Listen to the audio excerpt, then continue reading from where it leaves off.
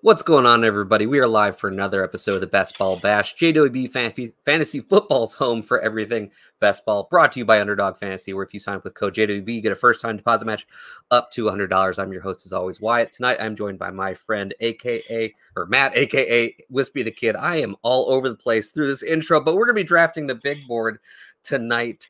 So stay tuned with us. We're going to be getting into that in just a moment. Welcome. You're listening to JWB Fantasy Football.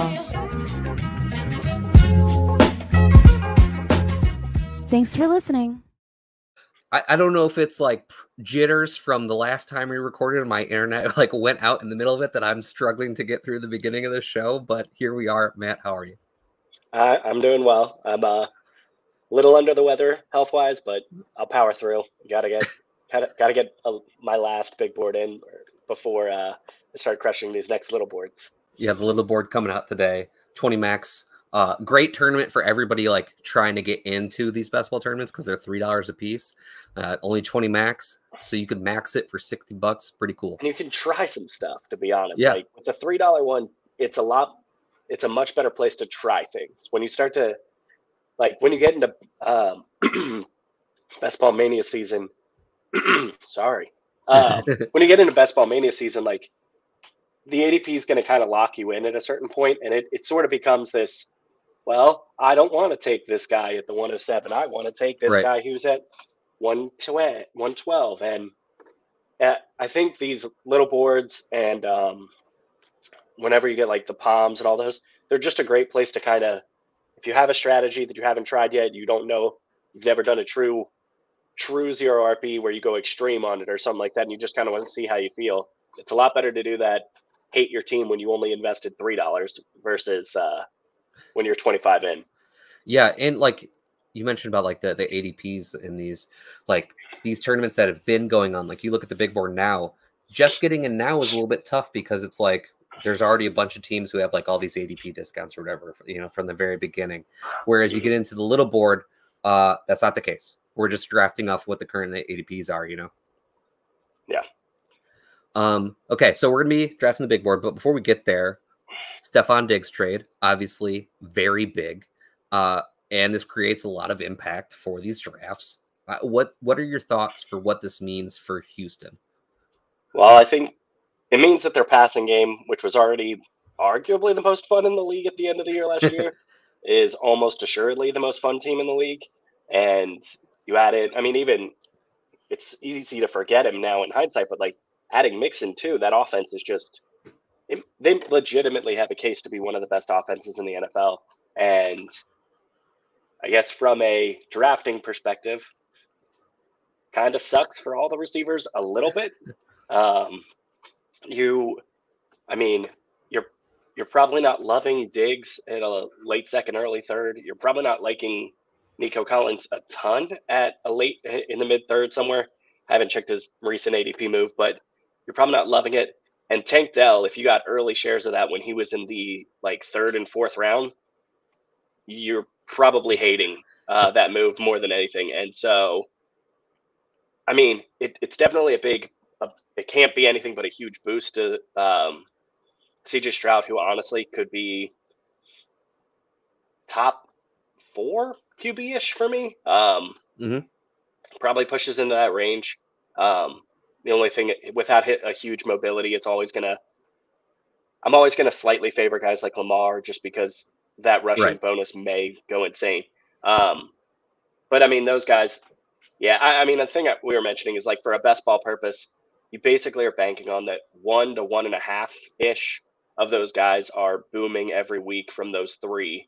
And you feel a lot better when you're clicking that button, hoping for it when it's Tank Dell and not Noah Brown or even John Mechie. Like those guys were all fine, but it's pretty clear now that they've got a 3 that is pretty strong and relatively top of the NFL. Yeah, I think it's very obvious, like, way to go, CJ Stroud. We love this for him, right? That's the big obvious one. But then, like, thinking about these wide receivers, it's tough to say because I think, like, their ADPs still have a while to go before they really settle. And that's the point in which we can really make some bets on cost. but just like looking at where they're at now schematically in that offense, trying to think of like how they're all going to work together. I think it's very easy to see Nico Collins is the X in that offense. He probably just stays there. He's probably in on every passing down for as much as one can. That's going to be his spot, with Stephon Diggs kind of being that slot flanker who comes inside when it's 3 wide receivers more often than not, outside when it's 2 wide receivers, and then Tank Dell kind of fills in that third spot and kind of moves across the formation. Many people thought he was a slot receiver coming in the NFL, and that's not the case. He proved that he can win on the outside in the NFL against press coverage. He did that last year.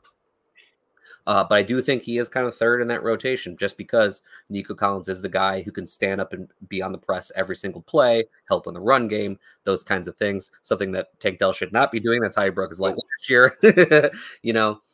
So from that perspective, just trying to think about like how much playing time they're all getting, I am still excited for Nico Collins. I think like people are going to look at him and still think like he might be the least talented of the 3.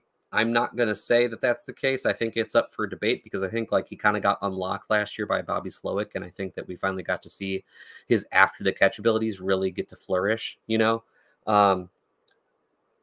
but like trying to piece through who I think actually I like at cost. I'm starting to like Nico at cost, because it's like Diggs, you have the could he be washed factor, although I don't think he is. And then Dell, you have the he's coming off this injury factor. And how much does it actually affect him? Whereas Nico, it's just, well, we used to think he was bad and he was really good last year. And, it's trying to piece through those things. Yeah, I mean, I think he's clearly the one that is if you're making a bet, which one of these guys is assuredly finishing as a top 25, I think that's probably where I'd put his floor at. And that's Nico Collins is the safest bet for me there. Whereas Tank Dell probably sees some boom weeks just on like something works out where he just happens to be the one that gets the 3 receptions that are all really long plays. And Right. Diggs is Diggs. Diggs can be the best wide receiver in the NFL some weeks and can be not your favorite receiver to have on your team. But for best ball, some spike weeks here and there. I mean, I think there's value in taking all 3.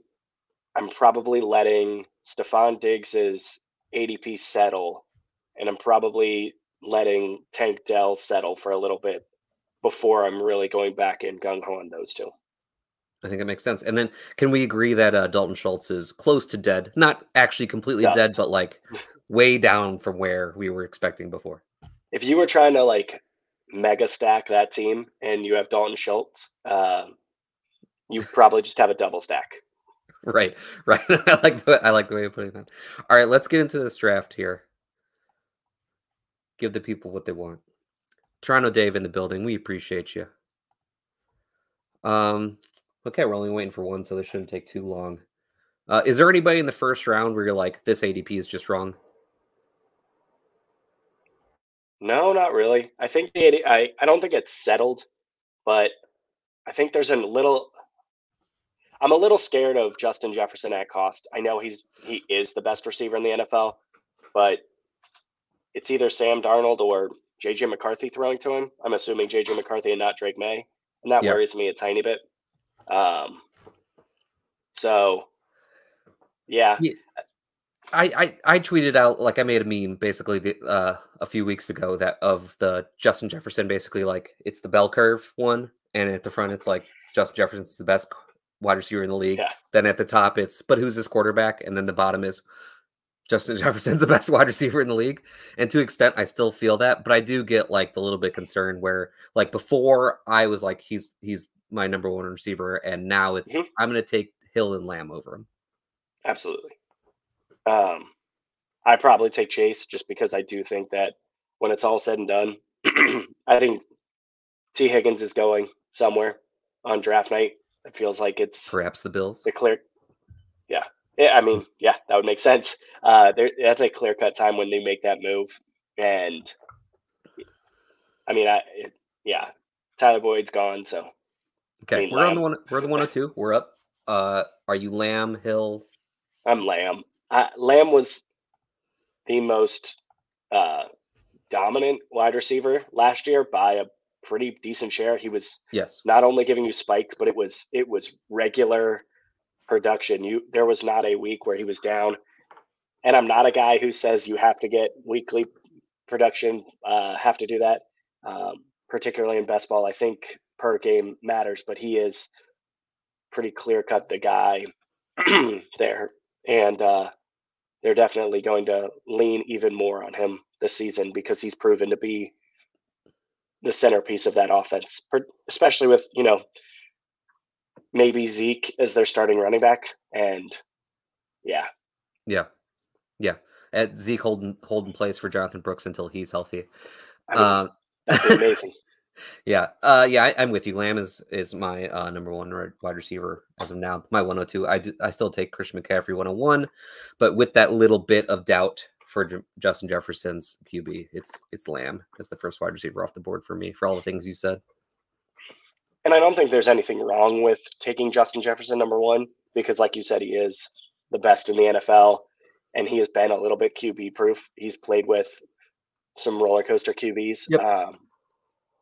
I don't know that there's a huge reason to be afraid of it. It's just you have to hope that JJ McCarthy knows how to pass. And well, I think like the big reason if you're going to have some doubt is just the overall touchdown ceiling for him with his QBs, because like even last year with Nick Mullins, he was averaging 100 receiving yards a game. Kevin O'Connell's a good offensive coach. He's a good head coach. He can make the offense work. I think he has a good offensive system. Even Sam Darnold could have success for Kevin O'Connell. It's just how many touchdown passes are they throwing when they're used to having Kirk Cousins throw for 30 plus every year? If Justin Jefferson's touchdown equity is just a little bit smaller because of that, I think that's the argument against him not being the number one receiver anymore. I would agree with that. All right. Let's take a look real quick about what's going to be coming back to us, at this turn that will be on. We look at DJ Moore, Deebo Samuel, Chris Olave, Stephon Diggs as he is settling. It's weird. His ADP seems to have actually grown. Yeah. His it's not moved a ton because he was in, I think, that, like near the turn anyway. Yeah. Interesting. Did not expect that to happen. Better quarterback. That's that's true. We did a dynasty episode for the channel talking about that trade, and we mentioned you kind of would rather have CJ Stroud throwing the ball to your receiver than Josh Allen. No slight to Josh Allen, just that CJ Stroud is that good. Yeah, I mean, when I say that, I say it like 80% Jess. Obviously, that's crazy to take him that high. I do think. Yeah, as Diggs goes at pick 18.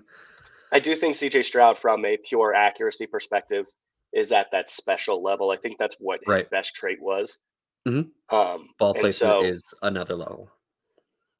So we're looking at the 2 or 3 wide receivers that I have a fair bit of because I have my top ownership are their stacks.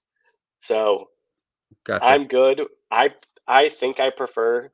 I prefer Ayuk to Deebo, but only slightly.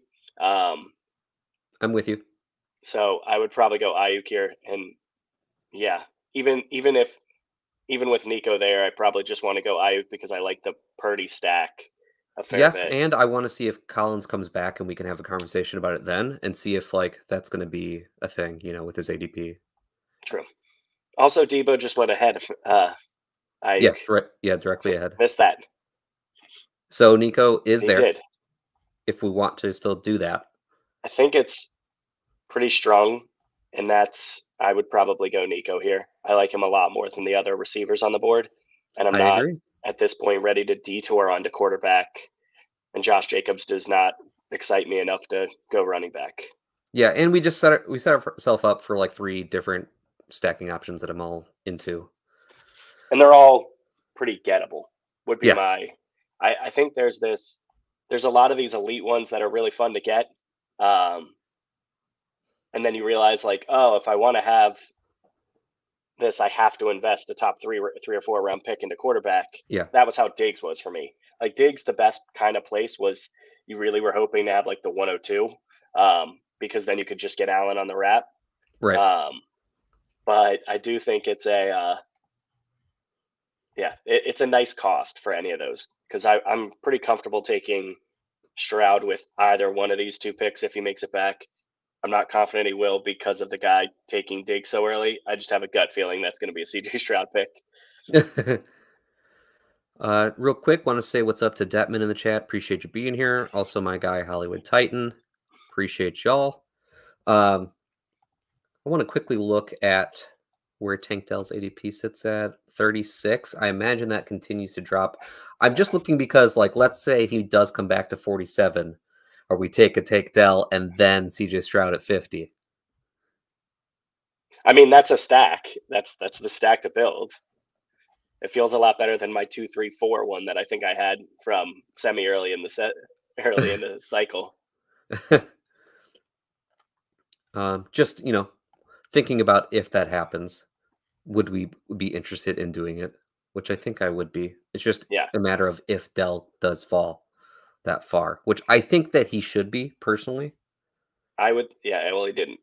Which one got it? Nope. I went at pick 39. Yeah. Okay. So I got a question about tight end. How do you feel about Laporta as tight end 1? I'm a little queasy with it. That one I don't love. Here's the deal. Gonna lie. I have no problem with Sam Laporta being tight end 1. I have no problem with the tight end 1 costing a 3rd round pick. That seems actually pretty cheap compared to what Kelsey has been in recent years. Yeah. The thing though is that there's a lot of good tight end prices right now. So I tend to only take Sam Laporta if I've taken Amon-Ra St. Brown or Jahmyr Gibbs, and I want to build out the Detroit team. Otherwise, I just don't take it because Trey McBride has a great price. Mark Andrews has a great price. Pitts ain't too bad. There's you can look at Dalton Kincaid even more now. So there's prices I like. Yeah, I think for me, Kincaid would be a pretty easy click over him, which is weird because I'm doing the same thing. It's just Kincaid he doesn't have Amon-Ra St. Brown next to him, taking targets. Detman says he's out on Laporta as tight end 1. Detman, let me ask you, are you saying is tight end 1 just in general or drafting him as the tight end 1 with considering the other prices? We are about to be up in a pick. I would smash Odunze or McBride if it's me by myself. I'm with you on Odunze. Okay, cool. And then you I'm could take probably Stroud on the way back. Take a little break on wide receivers, which is a weird feeling for me. But I think that with the amount of rookies you can get late that are good rookies, bets. I think this is a year, at least right now, until their ADPs start to stabilize. I think it's good to fill up the back of your team with some of those like lottery ticket receivers. And that makes me feel a lot better about taking Stroud. Yeah. Okay. I would have felt a little gross taking Stroud ahead of Lamar after I just said that Lamar's rushing upside. Yeah. But it's different when you're building the stack out. When you're just talking in a vacuum, it's okay. We understand. Yeah. Once we're roster construction is what matters. A lot of best ball teams. It's how do you build your teams. Detman did clarify, saying ADP drafting as the tight end 1 prices. He likes Andrews McBride at ADP over him. Yeah, I'm with you. I almost was going to push for Andrews over at Dunes. It was the only other guy that I was really thinking. Yeah, I mean, I don't hate it. Oh, well, you were thinking McBride, but yeah. Yeah, I mean, I like McBride more just because I think like target volume, I think, can even be greater than Andrews, even with Marvin Harrison Jr. coming into town expectedly. Like after those two, there isn't enough, and I think that both of them are going to be 20+ target share players. I think Cardinals could pass more than the Ravens. That's a pretty bad room, wide receiver room. Yes, Michael Wilson is currently the best wide receiver on the roster. It's not the worst wide receiver room in the NFL because the Chargers exist, but right, it's really bad. Yes. Oh, Trey McBride falls to the Travis Kelce drafter. That guy's got a fun team. AJ Brown, Marvin Harrison, Jalen Hurts, Kelce, McBride. See, I mean, if he can push late, he can kind of push QB and go. I mean, am I betting Kyler? I guess I'm betting Kyler still. I love Kyler, and I think he has a great price. I think at price, you still like him. But if you're going Kyler and Jalen Hurts, you might want a QB3 on that roster, but I also don't think you have to take one. I probably wouldn't. Yeah. I get like why you say that, because these are two players who are more prone to injury, I would say, than your average QB. But yeah, I probably would not do it. I think what's interesting here is that the Josh Allen drafter took Alvin Kamara instead of Dalton Kincaid, and then Weird. of course ends up not getting it. I think at this point in time, if you're taking Josh Allen, you basically have to be taking Kincaid. Yeah, it feels like an auto click. So we will be up in a pick here. Pacheco has fallen quite a bit. Yeah, Pacheco kind of feels like the one. It's a nice little detour to running back. Yeah, and he catches passes. Yeah, I think this person ahead of us is deciding if they actually wanted to be up to 3 running backs already. Yeah, Yep. They end up making the decision to do it. So Kenneth Walker's sitting there. He's also fallen past ADP. I don't mind. I haven't been clicking a lot of him, but I don't mind it when he's fallen now. I think I prefer him to Aaron Jones. And at price now that we're talking about, more than half a round of value on him. All right, let's do it. I'll just take the discount. It's not my favorite offense to hitch my wagon to, but I think that's weird. Yeah, I think we got a little bit of a technical difficulty there from Underdog for a second. It's a good thing we queued. I'm going to make sure to queue our next pick and then see if I need to I don't have a huge reload the preference page. here. I probably go Connor or Montgomery, although I do love Evan Ingram, but I was about to say Ingram because I think he's one of the better. Or we can go full sweat and go Brock Bowers way early, but I don't think we bet on the rookie tight end having the same type of dominance they did last year. But Ingram, yeah, that was weird. Again, yeah, we got some lag. It appears. Yeah, got on the clock with 3 seconds. Managed to have some quick hands and get that star on Ingram, but that was interesting. I'm good with Ingram. Ingram gives us we're getting a legit tight end.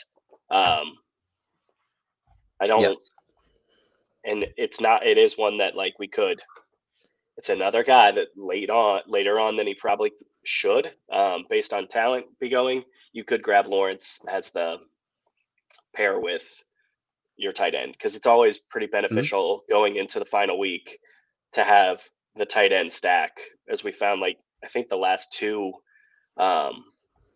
best ball manias have really been swung by like one tight end pairing, because it was Trey McBride 2 years ago, and it was who's the other? Why can't I think of his name? Who's the other the other Saints receiver that isn't Juwan Johnson? Yeah, it was Juwan Johnson, and Juwan Johnson had a huge game late, and so those stacks, if they were, he was valuable. I'm always kind of on board for looking for that tight end. Yeah. No, I'm with you. Evan Ingram's honestly one of the safest too, to go along with the ceiling that he has when we see him get like 14 target games. That can happen sometimes, especially with Calvin Ridley moving on and then replacing him with Gabe Davis. I think that they should be looking at first round receivers. I don't know if they will. Teams should be. Yeah, a lot of teams. I personally want it to be Brian Thomas. I think that's a great fit for them. Someone who they can put out at X and be better than Gabe Davis, honestly. Because I think Gabe Davis is just okay, and he's not a long-term solution. Was that a pretty big reach on Xavier Worthy? I think it's a little bit. I feel like that was. Yeah. Just over a round and a half. Yeah. I thought I'd been getting him more in that 9th, but yeah. I think him and Mitchell are both around 100 still. Yeah, because AD Mitchell was the. Did Mitchell go too? Did I miss that? Oh, he went at 77? That's silly. Yeah. I'm all for, like I said, I'm all for getting pieces of this rookie class, which might be a potentially special rookie class. Did he do what I said? Oh no. No, the Kelsey McBride drafter took Brock Bowers, and he didn't get Kyler because Kyler went right before. That's got to be a misclick or something. Kyler's not an 8th round pick. I don't know. I don't know what's happening here. There's some That's a little odd wonky. things happening in this draft. Nothing like throw out your draft worthy. I've had a couple of those this offseason, but that feels like he might have had somebody in the queue and wasn't paying attention. Let's get James Conner in the queue. Yeah, I do like Connor. When you said him, I was thinking about it, but I just liked Ingram more.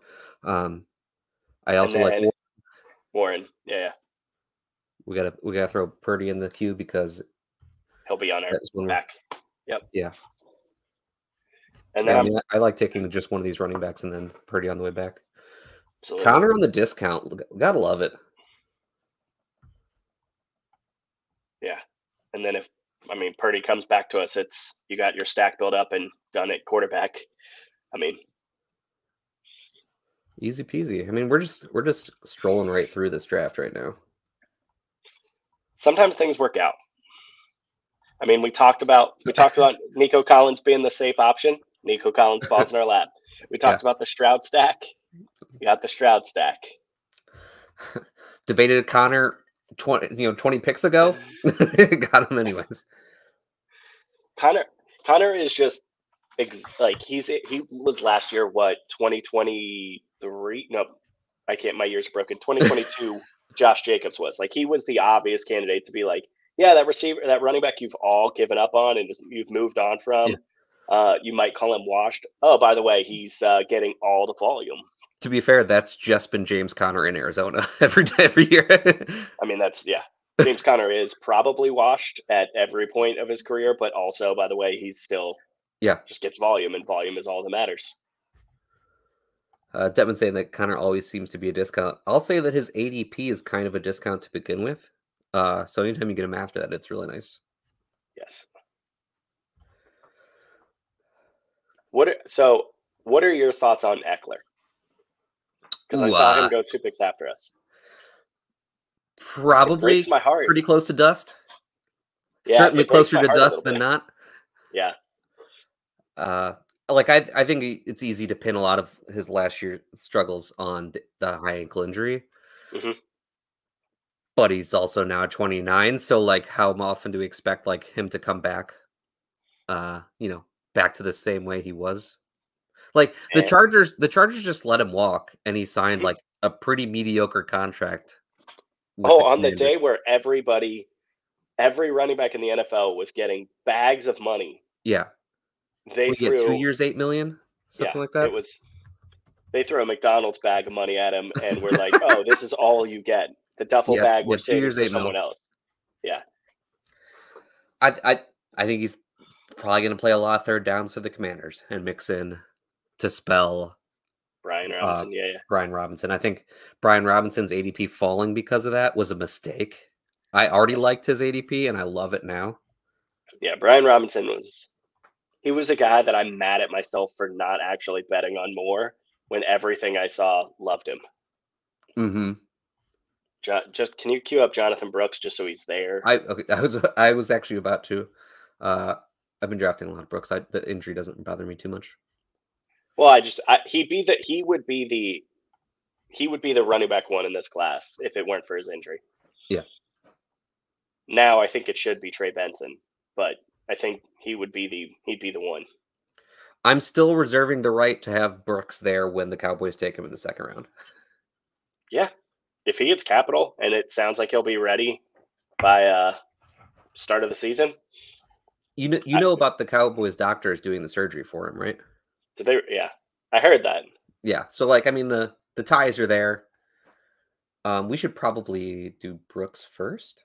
Yes. Because I would say and we're just getting Lawrence. Because if we do miss on Lawrence, if he does get snapped up here, then I'm not too upset because I'm okay if this has to be a 2 QB build. But I like 3 if you have 3 that you trust.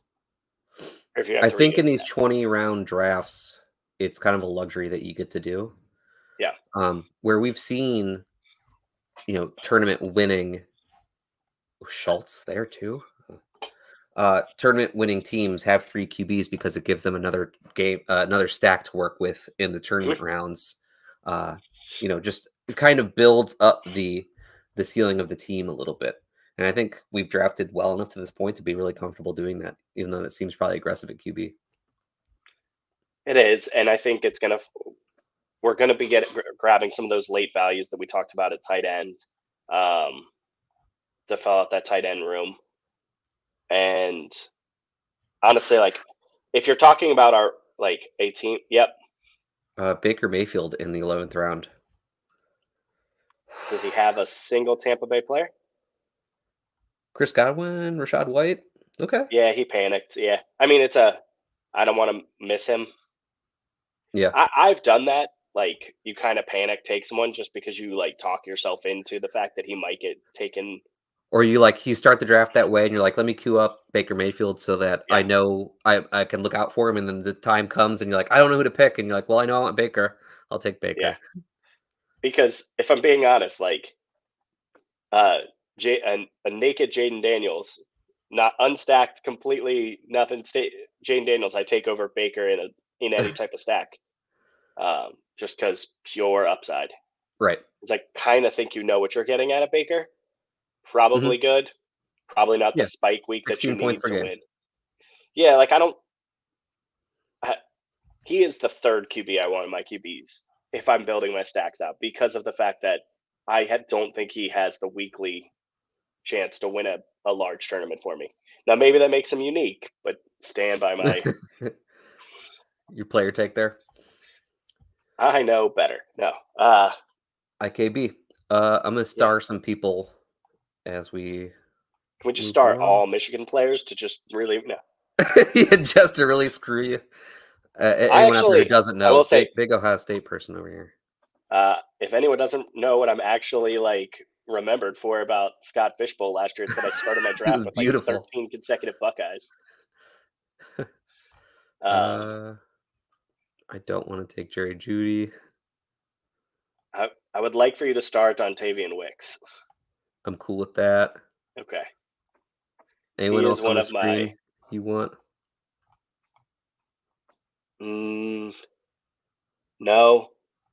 Maybe. I mean, yeah, I'm good. Okay. IO. Dynasty Coach A in the building, saying that we should be starring some Mims. Newest member of JWB. Appreciate you for coming by. I was way in on Mims last year. He was my number 1 owned wide receiver. You scorned? And I got him at such a good price because I was getting him last pick, Chuba. You and I both have the same affinity for Chuba. Yeah. We were both way overweight on him last year. And 16 picks after ADP? Come on. Yeah. Wicks is one of my guys because I think he might be the best receiver in that group. He might be, but we don't know because Sean Payton hates him. Yeah.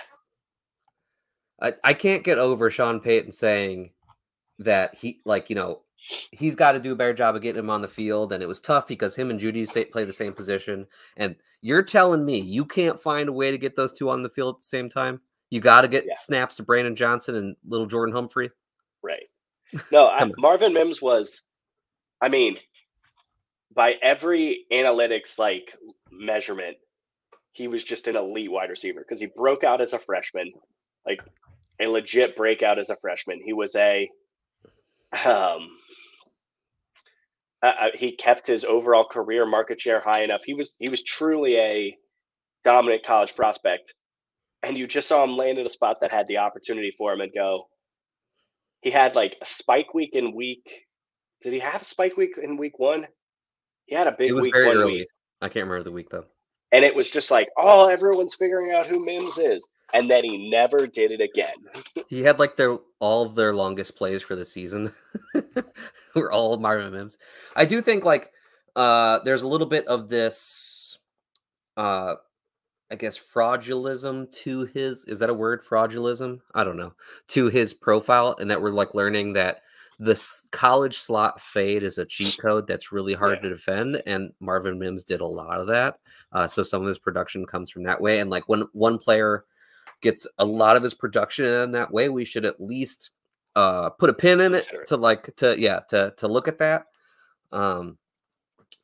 But even with that, his prospect profile was very good coming into the NFL, and you just like wonder what really happened there. Yeah, and I always assume try to assume rational coaching for college coaches, and they will want to get the ball in the hands of their best football player. Seems like just a straight line. They want ball in hands. So if they've just said cheat code play is go to Marvin Mims on slot fade, and they run it a whole lot, it's probably a reason, and it's not just Marvin Mims fast. Right. There he goes. And also my actual favorite rookie wide receiver prospect in the draft, Roman Wilson, which hurts me to my soul so bad. But like he's my favorite player. Well, he would be my favorite. Receiver. I mean, Marvin Harrison is my favorite wide receiver in the class. He's the next Randy Moss. He's going to break the league. Roman Wilson has elite speed, had a really nice analytics profile when you actually took into account like how little the team passed, and when they passed, it was to Roman Wilson. I'm sorry. I'm not here for the Michigan I write every year for Action Network. I write Debbie and Dynasty prospects playing in the national championship game. I write that, and then I also do some betting stuff alongside of it.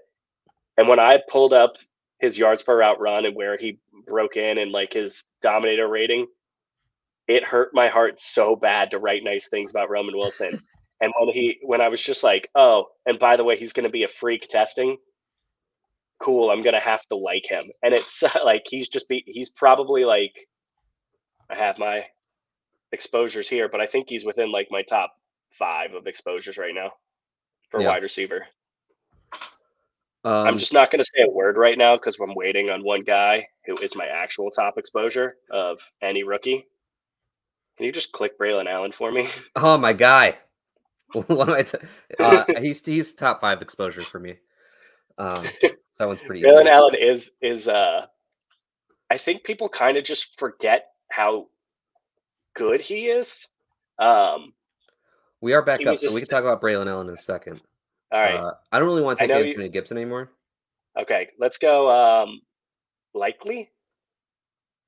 Oh, I'm fine with that. Okay. I think we do need to get another tight end. We're kind of getting to that point where we're going to start dropping off the face of the earth on some of these talent. Likely isn't a huge volume guy, but I also don't think that the Ravens are ever going to use their wide receivers effectively. So they're going to continue to roll out 12 personnel on every play they can. I think they should be. I think they need to get Likely on the field with Mark Andrews more. Likely's just really good. And then if anything happens to Mark Andrews again, we know he's like a top 5 tight end essentially in that offense. So, I mean, you've got that. And now we're on 5 running backs or 6? 5, which is why I wanted to stop. I don't want Gibson at that price there.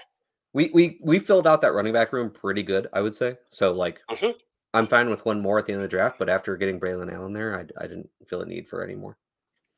I think that's the type of room you want to build in this draft, where you're getting it's why I say that, like, when it comes down to, like, the regular season, when ADPs are a little more solidified, I'm really comfortable going 6 wide receivers in the first 8 rounds and honestly punting other than, like, one running back way down. Right now, with ADPs very much in flux, and the fact that some of these rookies may end up skyrocketing, getting it's a bad word now, but Jonathan Mingo type, like, buzz, where all of a sudden they go from, like, a last round pick to, like, a 12th round pick. Getting some of those guys now for these late round spots, you're getting enough to fill out that, and you don't necessarily have to go a true 0 RB. And so I'm probably more in the 4 in the first 8, with maybe sometimes I go more if the room falls my way. Let's hit back on Braylon Allen because I cut you off when you started to get into that. He was a 17-year-old linebacker when he showed up to Wisconsin. He was a 17-year-old linebacker when he stepped on the field to play running back for Wisconsin. He's a freak athlete. I know Derrick Henry picture came out with him and he made him look small, but he's not. He's 235 pounds. All I will say is if you like Audric Estime, there is a better version of Audric Estime from a projectable standpoint. Like, Braylon Allen has the potential to be Derrick Henry light. Yeah. To an extent. I understand his lack of receiving chops, although he got a little bit more in this last season there with Wisconsin. I understand that he probably doesn't use his size the way that he probably should all the time, and maybe his feet are a little bit slow. I can't get past what you said, like 17-year-old came on as a linebacker, switched to running back, and kind of took, the team by storm there and really produced. And you just look at him like, he is not a finished product yet. I think there's plenty of growth for him still to come, knowing that he's only been playing running back for 3 years, in his entire football career. I think there's plenty to come. Detman wants to know about Marshawn Lloyd. What do you think? He's a good prospect. I'm not as high on him as most. God, a lot of my guys are there. Because, that's my other one.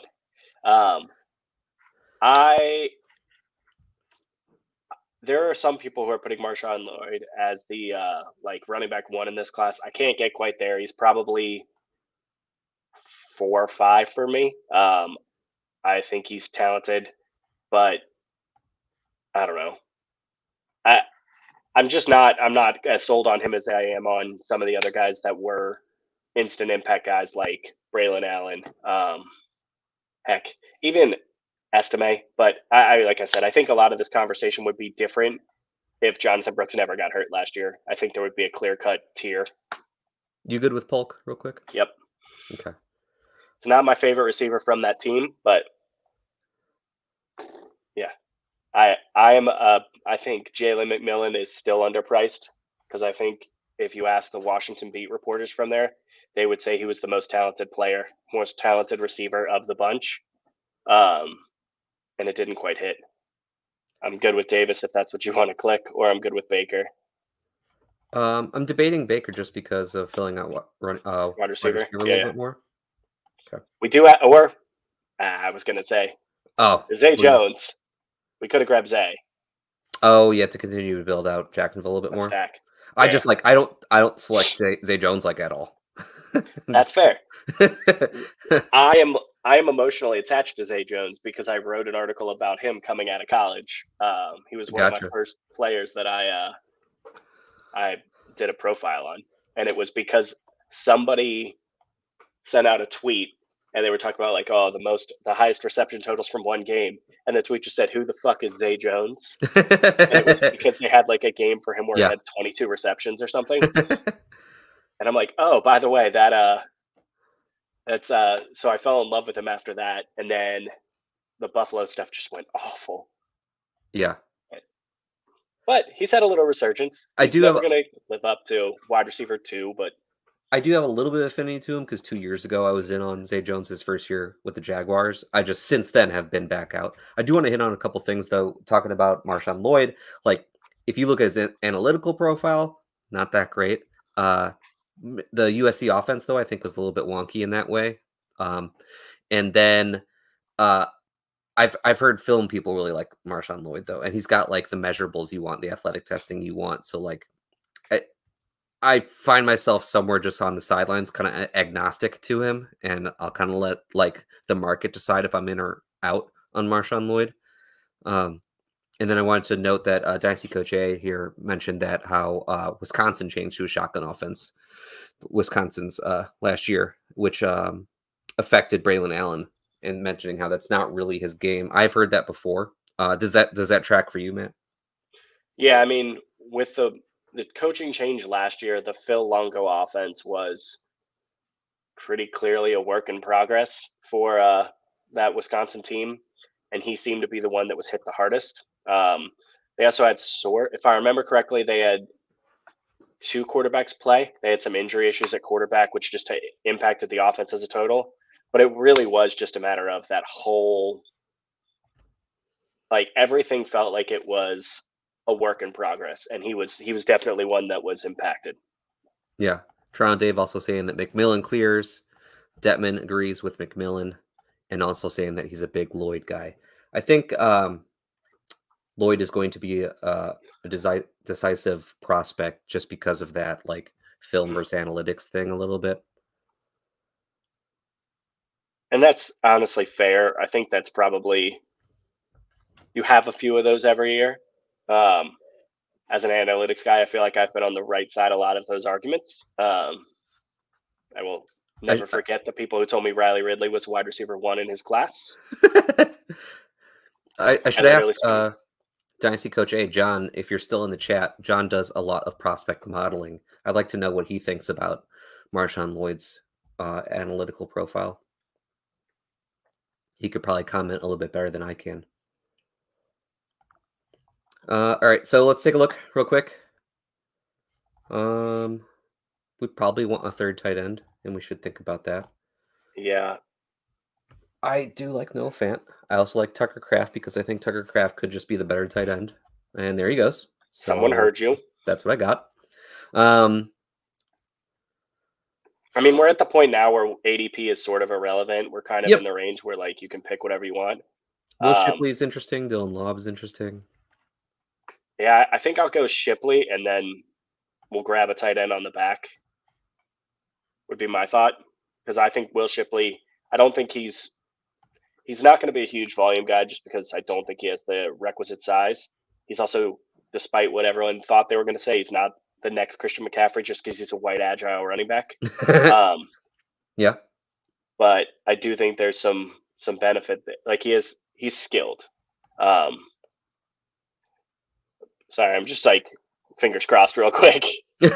Like, yeah. I feel like there's a little drop off once he's this person already has 3 tight ends. Yeah, so I don't see why he would take Fant unless it's just an auto draft here and it comes off the top, in which case I would say Dylan, but we would wait because I would just look at, like, Sanat or Theo Johnson or something as last pick.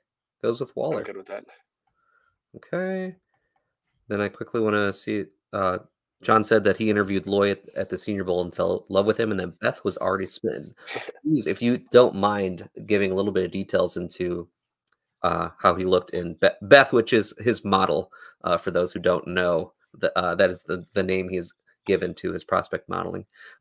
Where he might shine a little bit in Beth that makes him look so good. I thought Beth was like a wife. That would also make it basically is. So one pick to go. I mean, it's probably wide receiver. And you just pick a dart throw. Yep. So let's just star some people. If you like, I'm not gonna give me names. I'll scroll if you want me to Andre Isla, I can't say his name. Yoshivas? Yeah. I only know that because I know his nickname was Yoshi. Johnny Wilson shouldn't be playing wide receiver, but he's 6'7", so yeah. And then Luke McCaffrey because he is legitimately a freak athlete, and then Lineage. Yeah. Well, I mean, he is actually legitimately a crazy athlete. Oh, he is. Yeah, I'm saying and lineage. Yeah. And then Jacob Coing should be considered a much better prospect than he is. His profile is pretty absurd. That's probably where I stop because I'm not going to make you star Treylon Burks. Do you want it in this order, or do you want me to move around? I would put Wilson, Coing, Yoshi. Yeah. Okay. There we go. Just because I do think if you're talking about a guy that just, like, all he does is get on the field for red zone, give me the 6'7" wide receiver who right. The coach just goes, ooh, throw to that guy. Yeah, we'll take 2 catches for 13 yards and 2 touchdowns in week 17. That's fine, you know? Yeah. He is. It's funny because early in the season, there was a little bit of hype when he was kind of going off alongside Coleman. Yeah. And I think people were talking themselves into him like, oh, he's actually really good. It's like, no, Keon Coleman's just actually drawing some attention. And you can't single cover the 6'7" guy. Who's probably too nimble for that size. Yes. So got some info from John about Marshawn Lloyd. Good BMI, good big time run rate, WASS. Not sure if I remember which acronym that is. There's not too much to just like besides him never truly being a workhorse in college. And that's kind of what I meant about his analytical profile is that you have to he looks good in some like individual like per carry, that kind of thing metrics, but never got the weight adjusted. Yep. Oh yeah, weight adjusted speed score. That's right. Sorry. I'm used to seeing height adjusted speed score and forget about weight adjusted speed score.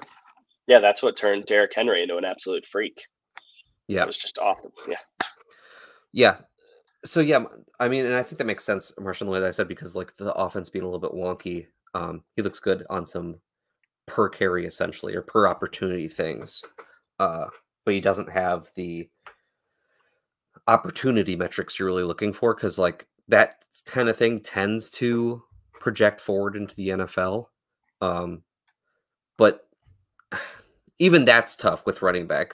I think prospecting with running back with analytics can be really tough because you have to look at some running backs who are in these college backfields where they're like purposely split. Like you look at Georgia, like you have to put a bunch of context to anybody who comes from that team because they always split up the carries, and the opportunities. So they're never going to have these big counting stats. Or even sometimes Alabama, like Josh Jacobs, a first round pick. Like you look at his analytical profile, it looks terrible. Like it does not look very good, It's just tough. Yeah, I mean, I think I've always said that analytics are great, but you kind of need analytics with context. Like I don't hold Ohio State wide receivers to the same market share thresholds that I do to some other wide receivers. Like in general, and like Detman pointed out, this year's Ohio State backfield, neither Trey Henderson nor Quinshon Judkins are going to likely have absurd carries. They're probably both going to be in the right around 200 range on the high end. And that might scare some people off. But the truth is just when you have another elite talent beside you, it's hard to justify really putting all that onto one player. And so I do think analytics are great, but having a little bit of context is genuinely just a important factor. Yeah, if I could try and like, clarify my thought that I was saying too about like opportunity metrics for running backs in college. Running backs who draw a lot of opportunity in college tend to be able to then do so in the NFL, but it doesn't mean that ones who don't can't. Correct. Because of all the context that happens with some of these backfields. Yeah, I think and cowing it is. I know I used to just use like the easy threshold of like I wanted a 200 carry season with still maintaining the 6 yards per carry because that was sort of it's semi-arbitrary threshold, but it was there was some value to 6 yards per carry. And then Saquon Barkley fell short of it. I'm like, all right, so I know I say this is really important. Yeah. I'm Saquon Barkley. Right.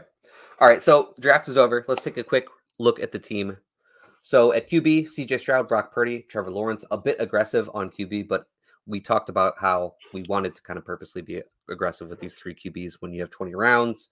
Running back, Kenneth Walker, James Conner, Jonathan Brooks, Chuba Hubbard, Braylon Allen, Will Shipley. Some really big discounts throughout there too, which is really nice, I think. I think getting Conner and Walker at that price. Yeah. You feel great. Yeah, Conner, 26 picks after, or 16. I can do math. Chuba Hubbard, also 16 picks after. Braylon Allen after. All good things. Also, I like the mix of veteran and rookie there in that section. I think what you built there with your running back room is with a Walker and Conner, you have enough running back production early in the year that your team won't be dead shouldn't be dead. Yeah. With Brooks, Allen, Shipley, you're sort of hoping that their production, if they are not the lead guy right off the bat, that it sort of picks up as you start to get towards the end of the like tournament runs, and where you may have a guy like Braylon Allen who is a true lead back by end of season. Same with Brooks. You get those two guys, and all of a sudden, your team could be running back driven. Like, we have a team that has Ayuk, Nico Collins, CeeDee Lamb, and Rome Odunze, and we really might be favoring our running back position when we get towards the end of the year. Right. And then talking of those wide receivers, as you said, Lamb, Ayuk, Collins, Odunze, also Wicks, Jalen Polk, Javon Baker, Jacob Cowing, filling out with those rookies, as we mentioned early in the draft, that we like a lot of these rookie wide receivers, so we want to be attacking them late into the draft. Happy about that. We got some stacks going on here with Nico and Ayuk. I mean, it's a fun little group. We didn't get any like double or, I mean, some of these rookies could turn into double stacks. We don't really know, particularly like Cowan, Baker, Polk. Any of those guys really could kind of fall into a placement where we're stacking up our QB a second time. Man, now I feel even worse about not getting McMillan, just because then we could have had the whole Washington trio. Yeah, that would have been nice. And then finishing up at tight end, Evan Ingram, Isaiah Likely, Noah Fant. Really happy about Ingram, and then getting him with Trevor Lawrence. As we talked about, Ingram just has this like safe floor because of all the volume he gets there, but also the ceiling because of that crazy volume that he can get. If you throw the ball to a player enough, they will probably score touchdowns. And Evan Ingram Analytics. Did that. Hey, yeah. Volume equals production. Hey, yeah. All right, man. This was great. A flawless stream this time as opposed to our last one. Happy that was the case. I honestly really like the team that we got drafted here tonight. I think it worked out really well. I'm pretty happy with it. It was worth me staying up past my bedtime, so yeah. I'm thrilled. Well, before we get out of here, please let everyone know where to find you, where to find your work, all those things. Well, on Twitter, I'm at Wispy the Kid. I don't tweet a ton anymore. If I do, it's kind of more reply stuff, but I'll still have some takes every once in a while. And for writing, this season, I'll be doing college football sports betting over at Action Network with maybe a little more fantasy stuff mixed in. And then I'll be doing some college daily fantasy for Fantasy Points. So I got a weird room, but I write more about college, but I do a lot of best ball. So hey, everyone's got to find their lane here in this fantasy space. And I think you've done that for yourself. Everyone, Matt is a very, very sharp fantasy player, in my opinion. I think you'd be doing yourself a disservice by not following his work. On this side of things, you can follow me on Twitter at YP_FF. You can follow JWB at JWB_FF. Make sure to like and subscribe if you've not done so already. Is the best way to support JWB, and we appreciate you greatly for doing so. In the description of this video, you'll find the link to our free Discord that is almost 800 members strong at this point, so it is going nuts every single day in there. You can also find a link to our Patreon for all of our bonus content. I mentioned the Underdog code. If you sign up with JWB, you get a first time deposit match up to $100. I'm going to get out of here. I appreciate all of you. We'll see you next time.